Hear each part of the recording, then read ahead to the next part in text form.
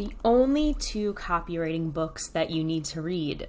So today I'm going to share the two books that are going to get you the most bang for your buck when it comes to copywriting, but these books are not copywriting specific, and I'll tell you why, and then I'll get into the books and explain exactly how they're going to help you in your copywriting journey. So if you follow me on Instagram or social media, you know that I'm a huge reader. I have a ton of books on copywriting and marketing, but I do have somewhat of a seemingly controversial outlook or piece of advice or opinion on copywriting books. So one of the most common questions I get is, what copywriting books do I have to read? And I take issue with this question because it connotates that we have to be reading books before we get into action and start pitching and start our copywriting businesses. I think there comes a time where we have to really stop hiding behind books and doing this endless research and just take action. So while yes, I definitely am obsessed with becoming better and honing my craft, I have to be real and say that when it comes to my copywriting journey, the books that I have read on copywriting would not have made any sense to me if I had read them when I first started out.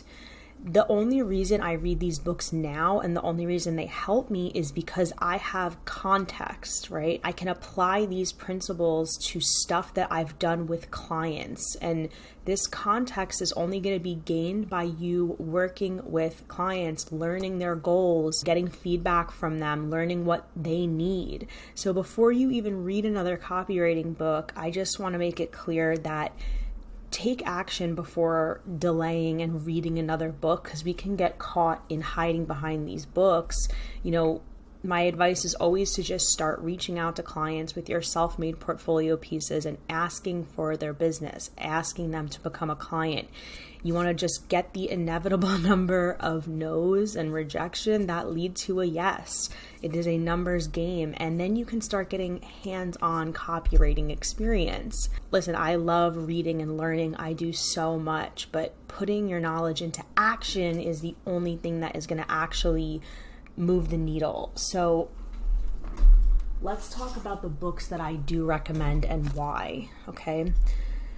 So this is the first one, the one-page marketing plan.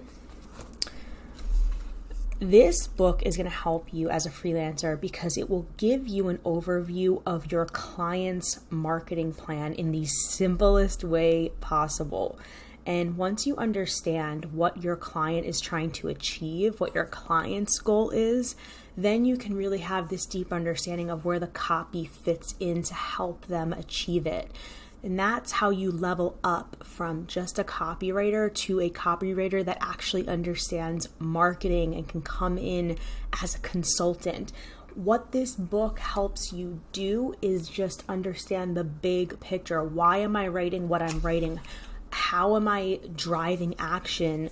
How are my words going to impact the customer and the overall business and revenue goals? So let me just tell you how this book is broken out. Some of you are familiar with the term marketing funnel, and what a marketing funnel is just a visual representation of the customer journey with a company's marketing. What that means is that, what a marketing journey is just when a business guides a customer from not knowing that the brand even exists to the point where they say yes and become a customer. That is a customer journey. From not knowing anything about you to actually paying, saying yes, and becoming a customer. And he breaks the marketing funnel down into 3 phases. And if you Google what a marketing funnel is, you'll see images, and they'll all kind of have different components, and they all might look a little bit more detailed or nuanced. So what Alan Dibb does in this book is that he breaks the funnel down into a very simple, 3 phases of this marketing funnel, which are before, during, and after.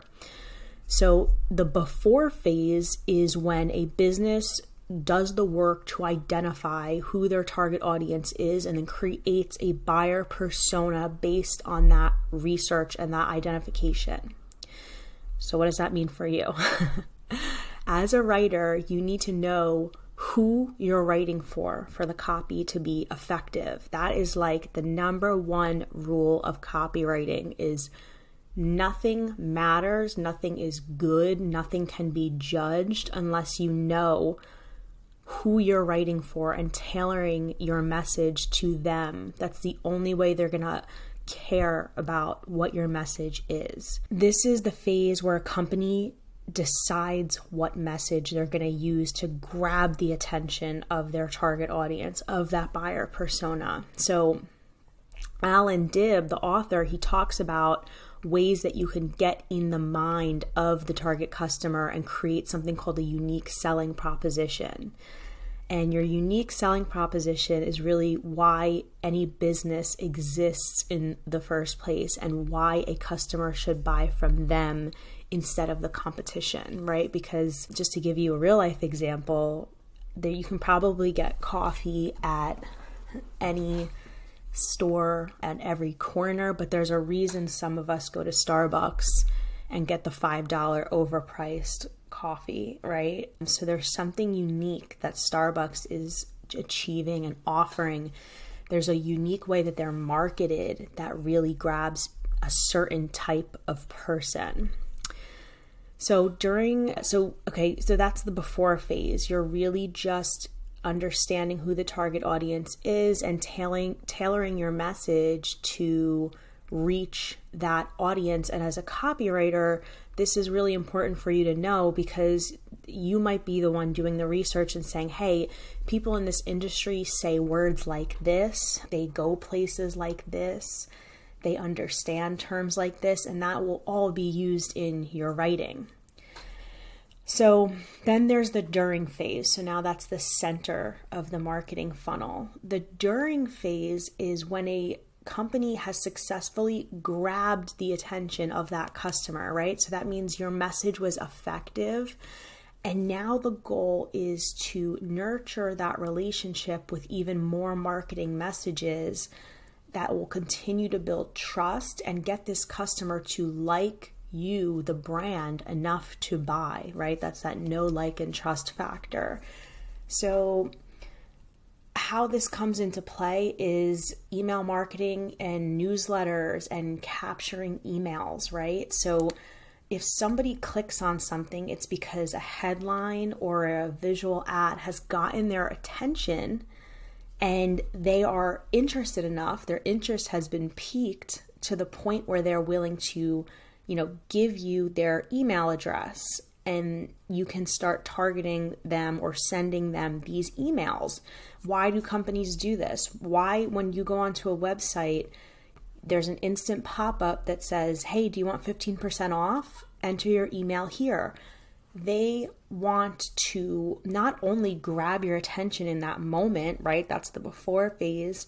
Now they want to enter the during phase with you as a customer, where they get to continually message you so that you become familiar and that you eventually trust them enough to buy. Sorry, I wanted to make sure my camera was clean. So in this phase of the book, the author talks, Alan Dibb, the author explains the importance of capturing potential customers into a database so that you can continue to follow up with them. That's something that is a priority for all companies. It will be a priority for your clients is, hey, we want to collect email addresses, we want to build this email list, and we want you to be the one that writes the emails to them. So as a writer, you need to have that goal in mind, because you're going to be the one that, is creating the content to capture their attention. Then you might be writing these follow-up messages that continue to nurture the customer. And typically that occurs through emails, blog posts, guides, whatever type of content that's free. And as you can, tell, there's this funnel happening where it's like everybody at the top, then it whittles down to how many people are actually going to buy at the bottom of the funnel, right? So at the during phase, you're at the center of the funnel, the middle of the funnel. The key here, guys, is that most people, especially when we're talking about online buying, which is most of us are going to be digital copywriters, People don't buy after just seeing an ad one time. Most customers, most people need to continue to see marketing messages for months or even years before finally becoming a customer. And that's why there is such a big market for us as copywriters, as people who can create, continually create these messages for brands to target their customers with. Now, there's an after phase of the funnel, and I would say that's probably something that I'm not going to go too deep into because it really depends on the industry and the niche that you're in. But the after phase is when a company continues to communicate with somebody post-purchase to increase the likelihood that they'll either remain a customer or that they'll buy again. And just so you know this is a principle with any company. And if you say this to your clients, they'll be like, okay, yes, like this person understands business. It is always more expensive to acquire a new customer than it is to keep an existing customer. A lot of software and tech companies, they have this very specific measurement, and in marketing in general, it's a measurement called CAC, customer acquisition cost. So it's always going to cost a company more marketing dollars to grab that initial attention and convert a prospect into a customer. It's always going to cost them more money to do that. That process is more expensive than it is to target somebody who's already bought something from you, because they have already agreed once, they're more likely to agree again. And that actually brings me to the second book that I am going to recommend. So that was the One-Page Marketing Plan by Alan Dibb. Sorry if it's backwards because I'm looking into a camera. But this book, Influence by Robert Cialdini. Huge. This book is so important. And like I said before, with Alan Dibb, he says, with business in general, we're talking about how people are just more likely to do something when they've done it once. Well, all of those concepts are explained in this book, Persuasion. It's called Influence, the Psychology of Persuasion. So this book is really a classic. It is a bestseller. There's 3 million copies sold, translated into 30 different languages for a very specific reason. These are the proven science-backed principles of how to persuade and the psychological principles about what actually gets people to say yes. So copywriting, sales, marketing, they all really have this one goal in common. They aim to persuade someone to say yes and take an action. So while this is, again, not a copywriting specific book, you are going to be using these sales, persuasion, and psychology principles in your writing. And that's why it's so important to understand these things as a copywriter. I'm going to go into 3 rules of persuasion. There's, I believe, 7 rules that he covers in this book, but I'll go into 3 of the ones that I come across very often in the marketing, copywriting world. So number 1 is the rule of reciprocity. Most people feel compelled to repay someone if they've been done a favor. You can argue this and say, no, I don't care about paying people back if they give me something for free. But as a general rule, when somebody does something nice for us, it's kind of a reflex. It's an underlying psychological drive that we want to do something in return. That's why a lot of the times, if you smile at someone, it's someone's instant reflex to just give a smile back, right? Real life example of this is why, as a female, if you are at a bar and a guy comes up to you and offers to buy you a drink, whether you say yes or no to that drink, you have to, as women, we're strategic, because if we know that if we accept that drink, that man is going to want to talk to us for the rest of the night, because we know he's not just buying us a drink because we're thirsty or because he wants us to enjoy ourselves. A man buys you a drink because he wants to talk to you, and he knows, because humans know that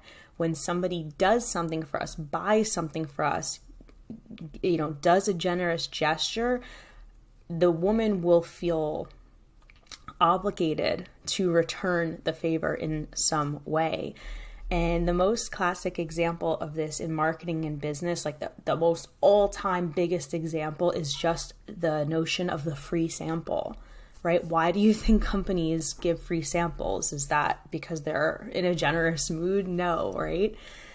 On the one hand, you could argue that it's because we want people to try our product and gauge whether or not they like it, but it also touches on this deep psychological desire or drive to reciprocate a generous act. And that's why when you're in the mall or you're in the grocery store, it does, if you really pay attention to how you're feeling, if you really think back, it feels awkward when you take a sample from the grocery store lady and she's sitting there smiling with the little piece of chicken on the toothpick, and you're like, all right, peace. Like, a lot of times, like, I'll pretend that I'm interested in the product. I'm reading the label, like, I have no intention of buying this product, but I didn't want to be that person that just walks up, takes it, and dips out.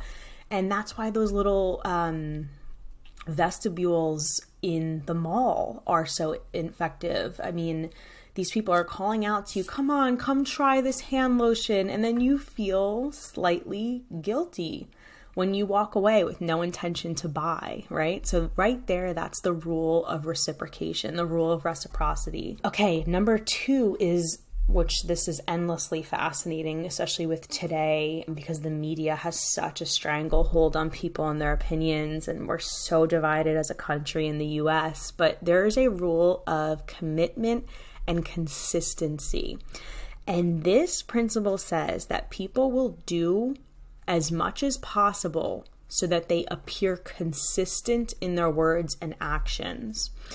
That's why a lot of people, if they have a weight loss goal or some type of goal, they're more, compelled to state it publicly, because once you put it out there and other people know about it, you are compelled to stay consistent with the commitment that you made.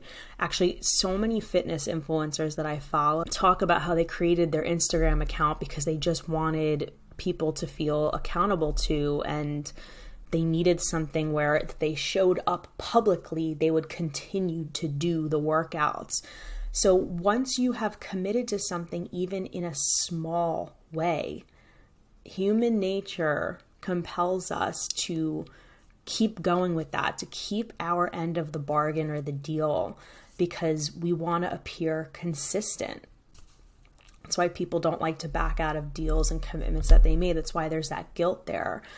So what is important here is that we're more likely to do something after we've agreed to it, whether it's verbally, whether it's in writing. So in copywriting, and actually this is written also in the Ultimate Sales Letter by Dan Kennedy, because the Psychology of Persuasion, this book Influence, isn't necessarily about copywriting, but if you read the Ultimate Sales Letter by Dan Kennedy, he is all about copywriting and how to use these psychological principles in the copywriting itself.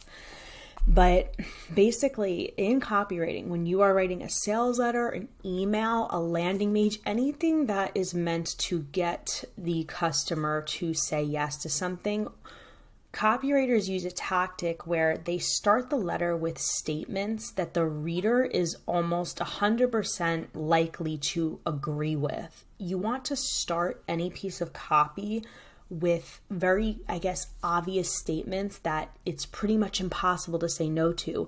And that could be something as simple as the date. Like, hey, it's Thursday, December 30th. And psychologically, we say yes in our head.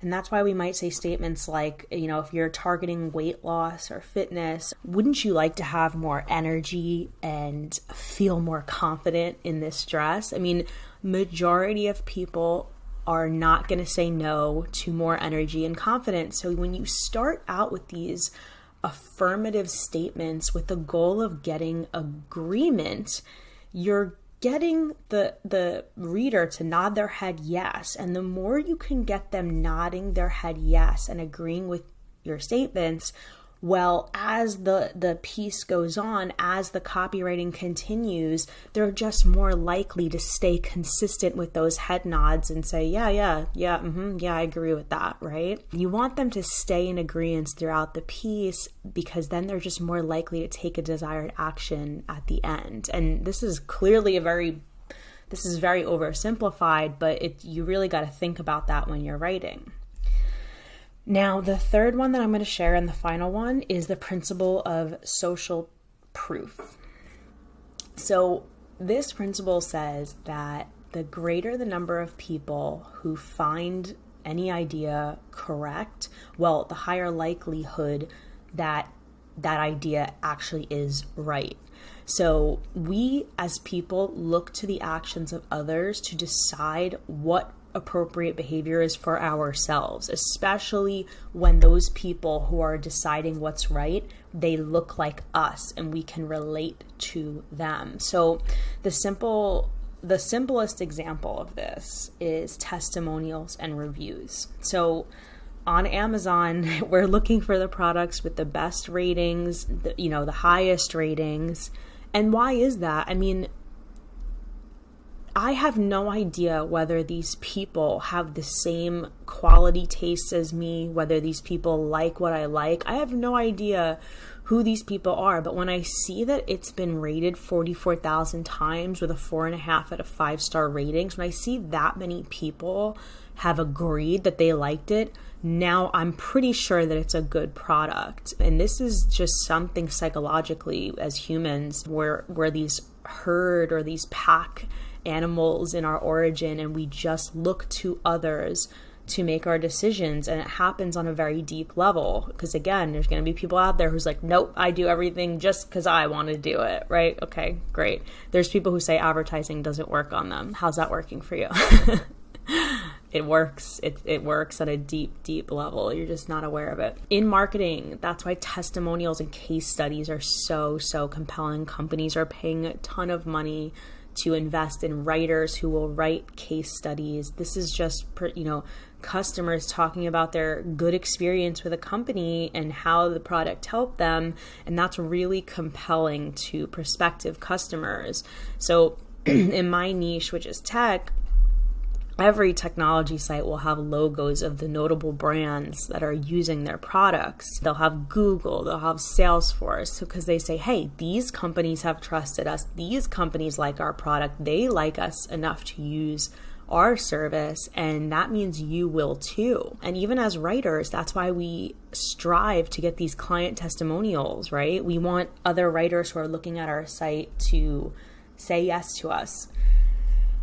One more, I'm just going to include one more, right? It's the rule of scarcity. So the opportunities that are, the opportunities that seem the most valuable to us as people is when their availability is limited. That's why in dating, people will say, well, you should play hard to get, right? That's where this notion comes from. That's why on Black Friday and Cyber Monday, why do you think we behave in this way? And I'm a big Cyber Monday person. I don't like Black Friday because I hate crowds, but Cyber Monday, I'm like, oh yeah, what deals can I get? And why we're compelled to do that is because we are convinced that these deals are limited by time. I know if I get it on a Tuesday, I will have lost out on the deal. So on a deep level, we know that the things that are difficult to possess are typically better than those that are easy to get, right? So we can use an item's availability to help us quickly and correctly decide on its quality. And rather than weighing all the pros and cons, which would take so much brain energy, we kind of use scarcity as this mental shortcut that helps us make the decision. And one of the best examples in my life, so I'm not a big brand person when it comes to brand clothing and shoes, but I am into purses. I will tell you that. I like expensive purses, and I like purses that are classic, things that are not going to go out of style. So when I got my recent big payout, one of the things I like to do is buy myself one of these brand name purses that are so ridiculously expensive, but it's my thing. So whatever. Everyone needs their one thing, and guys have their cars, and some girls love shoes. I love purses. So I wanted to buy a classic Chanel wallet on a chain. It's a ridiculous amount of money for something that's not even a full purse. It barely fits my cell phone, but whatever. I wanted this bag. And when I went to go purchase this bag, I called Chanel, and there's only really one, where I live, one Chanel store. The only alternative is to go into Manhattan, which I was not willing to do. So I called this store and I'm like, hey, I clearly can't buy this online. How do I place an order with you guys? These people are like, to buy a Chanel bag, you either have to come in person and speak to an advisor, or you need to have bought from us in the past. Have you ever bought from us? I'm like, no. So I'm like, listen, I live an hour away. I just want to buy the purse. She's like, well, listen, you got to come in person. And actually, there's no guarantee. There's actually a wait list for this bag. I'm like, there's a wait list for a bag, for a purse? She's like, yeah, she's like, because you want this classic one, they're in really high demand, and we only get shipments intermittently. So I have no idea when it's going to come in, but you can come in and put your name on the list, and maybe we'll call you and get it. And my dumbass drove an hour to this store and an hour back to get on the damn waiting list. And then once they finally called me, I went back an hour. And so I just said to myself the whole time, this is the exact rule of scarcity. I see it playing out. I'm falling for it. I'm a victim of this. They are making it seem so hard for me to get this purse, and I'm falling for it hook, line, and sinker. And maybe you guys know this with products that you wanted to buy. I heard that Tesla's you can't get one right now because the supply chain issues or whatever. Maybe they just made that up.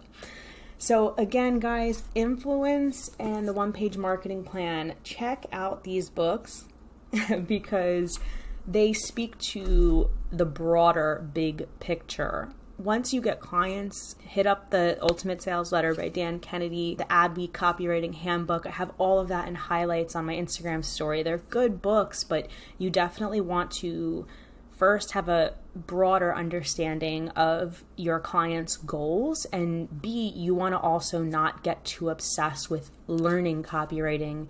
You want to get out and pitch clients and start doing some blog writing, get your foot in the door, and then you can hone your craft as you go. I hope this is helpful. Good luck, and I'll talk to you next week.